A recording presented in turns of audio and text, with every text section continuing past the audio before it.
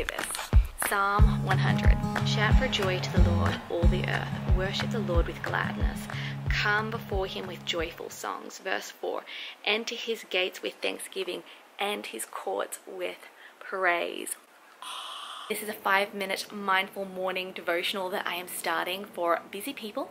I don't know about you, but I do not have as much time anymore as I used to now being a mum. However, it is just the best way to start the day in God's word, in his presence.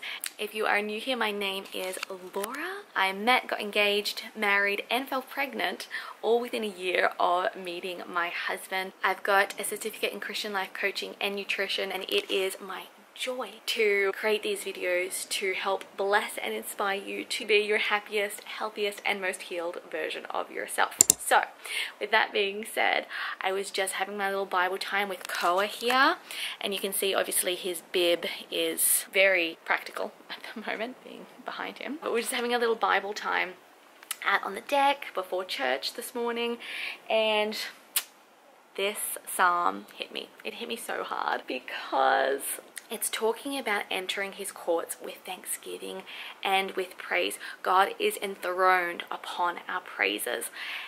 And if God is enthroned upon our praises, who is enthroned upon our complaining? Look, little confession is Koa, a lovely angel boy. He's 4 months and he's just struggling a little bit to sleep through the night. Every 2 hours we're waking up. I know about you, but I find that if I haven't had sleep, I'm like a different person. I have caught myself complaining. I have caught myself just being grumpy and grizzly and mind the plane. Proverbs talk so much about how there is life and death in the power of the tongue, and if we watch what we think, we don't have to watch what we say. And in Revelations it talks about how heaven's gates are made up of one single giant pearl, but pearls are made through irritation. Pearls are made in the trials, in the grit, in the irritation. How much irritation caused such a giant pearl to be created? What I'm really grabbing from this is that we're going to have trials, we're going to have tribulations. Jesus says in this world you will have trouble, but what a beautiful opportunity it actually is to praise God when it's hard.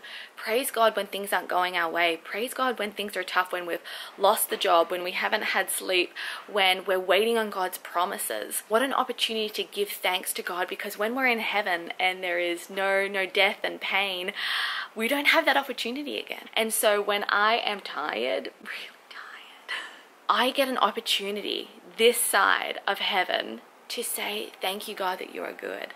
Thank you, God, that your mercies are new every day. Thank you that weeping may last in the night, but joy comes in the morning. Because Ephesians 4 talks about let no unholy word come from your mouth, something like that. I'm butchering it, but you can look it up. Everything that comes from our mouth needs to be encouraging and edifying and uplifting. And look, we are not denying the problem when we praise God in the difficult trials. We're not like putting our head in the sand, but what we're doing is we're disempowering the problem and we're empowering God. When we're praising, we're telling ourselves, faith, rise up. What I'm doing is I'm saying, God, I trust you in the pain. I trust you when things aren't working out. We don't know what we're going to do. We've just found out that we have to move. Our landlord's coming back. We're wondering what to do, where we're going to live and work and all that sort of stuff. But thank you, God, that you are good.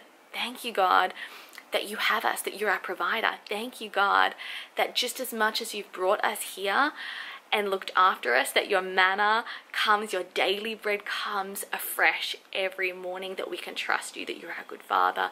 Thank you, God. And so that's what I am doing at the moment, is in the irritation, in the struggle, I'm believing that a giant pearl, something beautiful, can be made from this. And so I'm coming to God with thanksgiving. I'm coming to him with praise, trusting him that he is our provider. He's a good Father. So that's my little 5-minute mindful morning meditation.